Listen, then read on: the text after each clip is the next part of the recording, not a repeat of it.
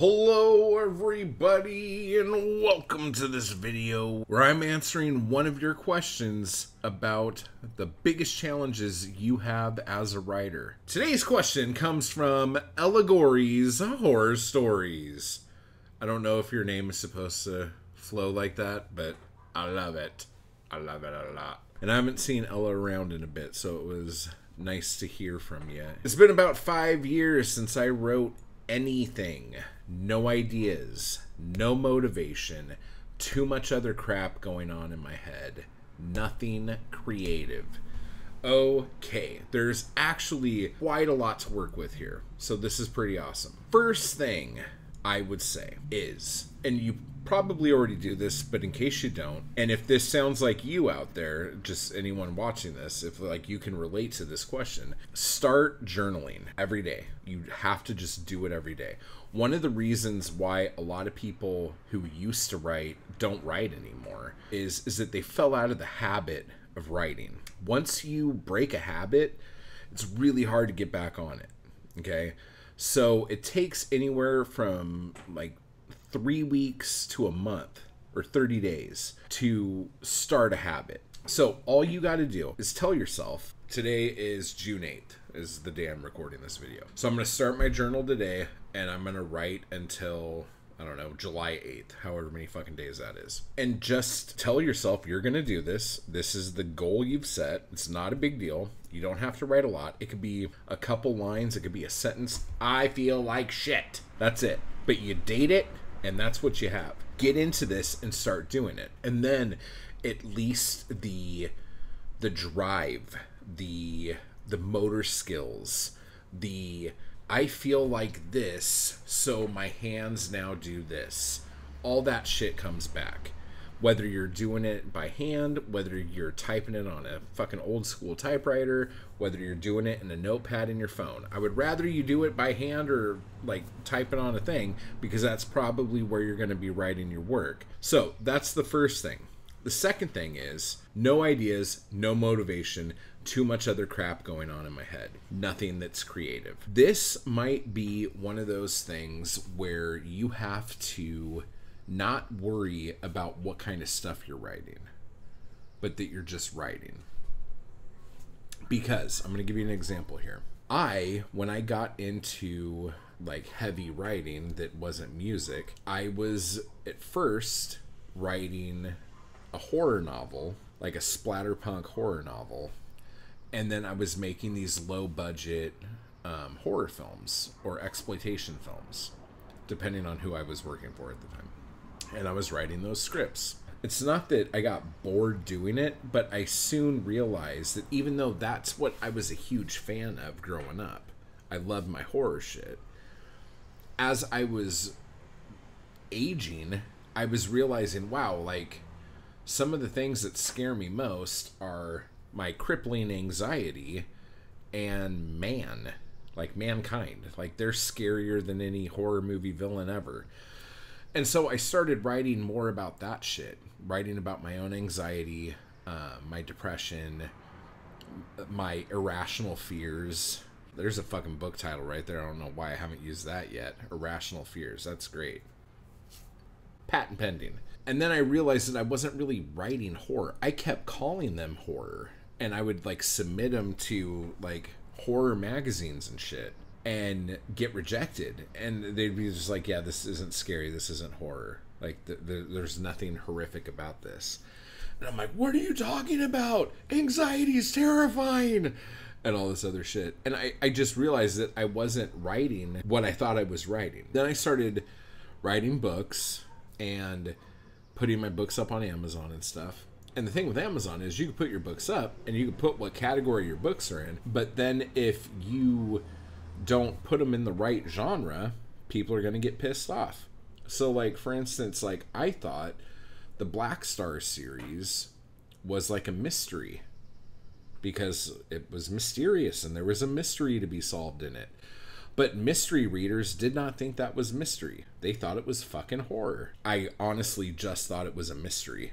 I couldn't see what I was doing. But the idea here is that there's a lot of times when we don't do something because that's not our wheelhouse. So instead of just writing about our lives, writing about what we're going through, like journaling what our day was like, we don't write anything because that's not what our preconceived notion of what we were supposed to be writing was. You see what I'm saying? I don't know what your specific genre was. I'm gonna guess it was along the lines of horror, but like maybe that's not what you are supposed to be writing, you know? Maybe that's not it. And then you're saying you're not motivated, you're not inspired and stuff like that.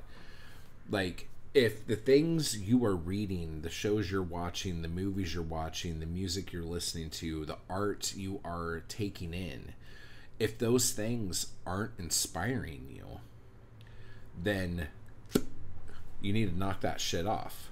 Cut that shit out and go back to the things that did inspire you. Find those things.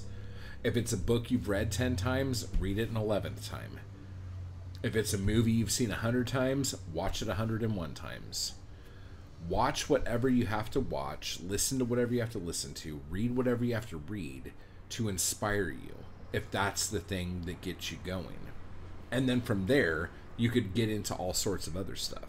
I have noticed, especially the BookTube type community, that a lot of people who are writers who are on BookTube, HorrorTube part of BookTube, they feel like they have to keep up with the Joneses and keep reading all these books that aren't very good because that's what everyone else is reading.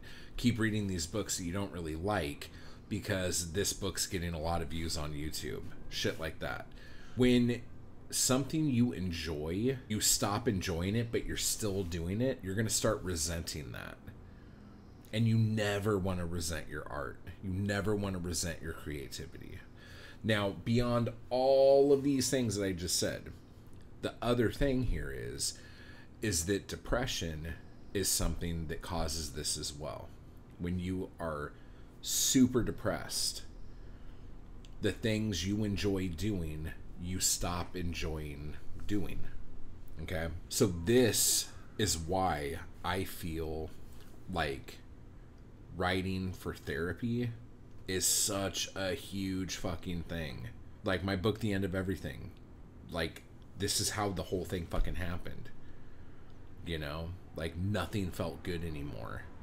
I was super depressed. I was gonna fucking off myself. I was done. And I couldn't see a fucking doctor about it. It was gonna be like a 3-month wait or something like that. So I just started writing.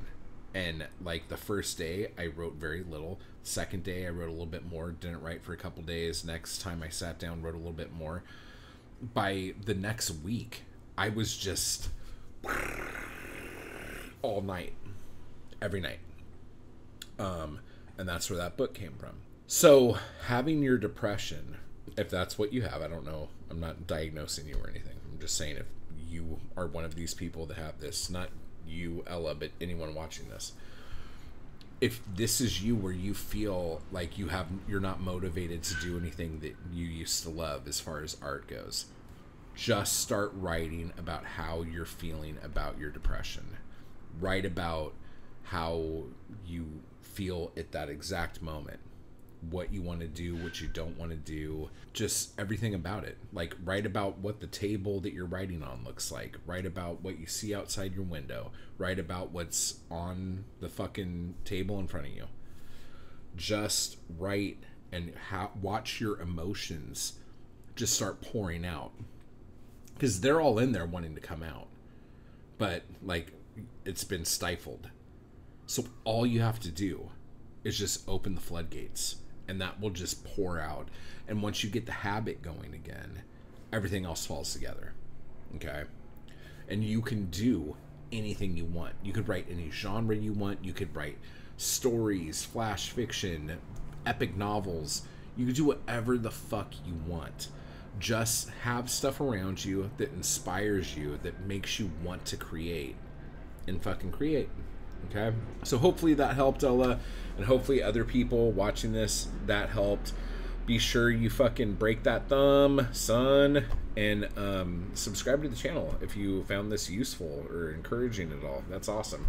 And for those of you who are already subscribed or whatever, if you haven't joined the Anarchy Crew yet, what the fuck are you waiting for? I have like over 150 videos of writing tips and lessons and workshops and all sorts of crap. You could get on in on that. Bloodshed Review, out now. It's a lit mag. It's the first issue. Pretty cool. Winning Your Mom's Sodomy Prize for Poetry, the paperback, it comes out on June 15th. Extra, extra, it's also over at my Etsy shop with Bloodshed Review. You can pick that up right now as well. If you have any questions about writing or like the things that are keeping you from creating, anything of that nature, leave those down in the comments and I'll make a video of those too. Okay? So keep buying my books. Type hard, everybody. And I'll talk to you all later.